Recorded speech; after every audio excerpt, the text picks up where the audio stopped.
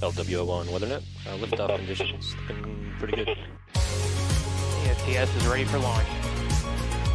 Ignition. Liftoff. Falcon 9 has cleared the tower.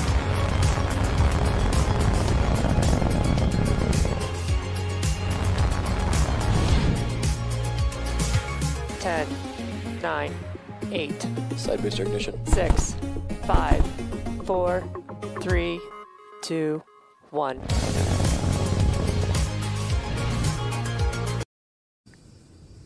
Ten, 9, 8, 7, 6, 5, 4, 3, 2, 1, 0. Ignition. And liftoff. Godspeed, Endeavour and Crew 2. Copy, 1 Alpha. Endeavour launches once again. 4 astronauts from 3 countries on Crew 2, now making their way to the one and only International Space Station. The vehicle is pitching downrange. 9 Merlin engines on the first stage providing 1.7 million pounds of thrust. Hearing good calls on first stage performance so far.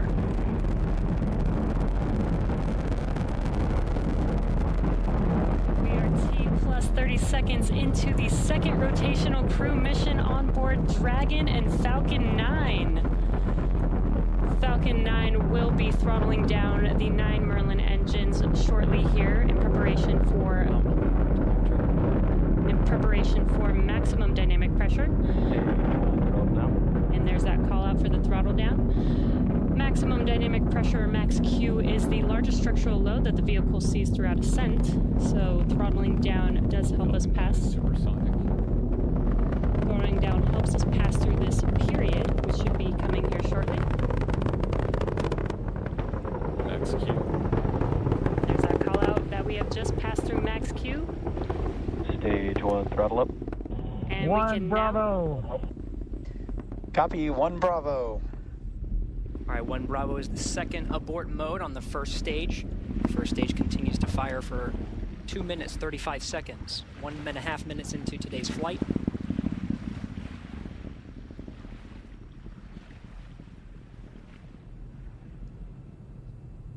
Falcon 9 now traveling at more than 1,500 miles an hour.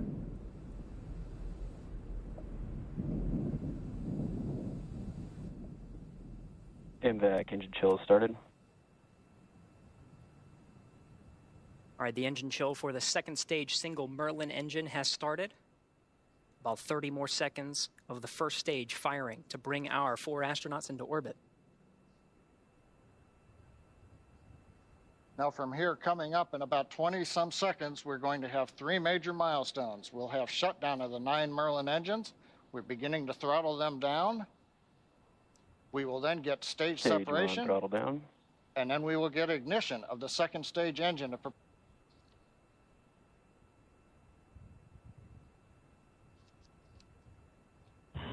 Two Alpha. Copy, 2 Alpha. Confirmed. Acquisition signal right.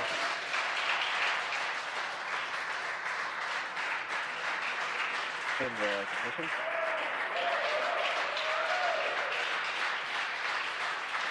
And we have ignition of the second stage. You see the green flash of that TTEB fluid. The expansion nozzle on the second stage Merlin vacuum glowing that bright red that we like to see. Good performance on the second stage so far. And on the left side of your screen, we saw the exhaust of the second stage engine streaming past the first stage as the grid fins are coming out. We also briefly had a view of the lights of Central Florida in the background. Currently, the first stage is continuing to coast up to apogee. It's unpowered. It'll reach a peak height and then begin to descend back down toward the Earth's atmosphere, where it will light 3 engines to slow down in preparation for what will be a landing burn on the drone ship in the Atlantic Ocean. You can see the grid fins are deployed right now. The first stage Dragon, pulsing. SpaceX, trajectory nominal. We're pulsing the thrusters. Signal of Bermuda. Copy, nominal trajectory. And we hear a call out from the crew, nominal trajectory. So we're beginning to move the first stage into position so it can do the entry burn.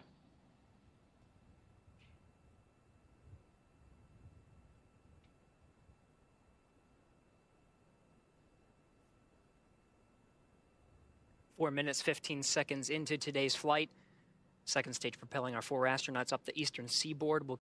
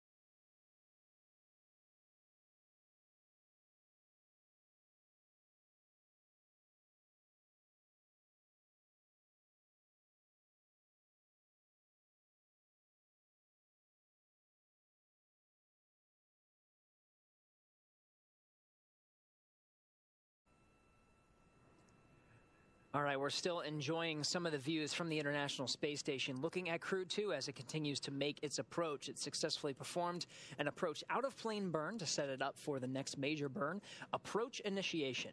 And so we're just in the process of the astronauts getting suited up and ready for that burn. We're just about under 2.5 hours from docking, and the crew is getting ready to get back into their spacesuits for rendezvous and docking. Now, the integrated operations have begun, and SpaceX flight controllers closely coordinate each maneuver with the NASA flight teams in Houston. Ground controllers initiate and monitor preparations for approach, including establishing communications with the station and initializing the spacecraft's navigation sensors to prepare for autonomous docking. They're waypoint 0. What you're seeing now are the navigation lights on Dragon. The blinking is the navigation light you can see on the forward end of Dragon, exposed by the open nose cone. And you can see the green and red lights there. Green denoting the starboard side, and red denoting the port side, so the view you're seeing is an upside-down view. Again, Dragon is approaching from underneath the station and will swing up and out in front of it to align with the docking axis at the forward port of the International Space Station.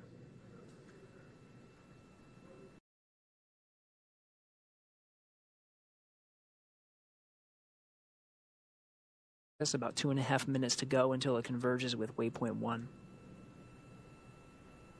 And as a reminder, Dragon is flying autonomously, so they aren't using those display panels to fly Dragon. They're just using them to monitor each step of the way.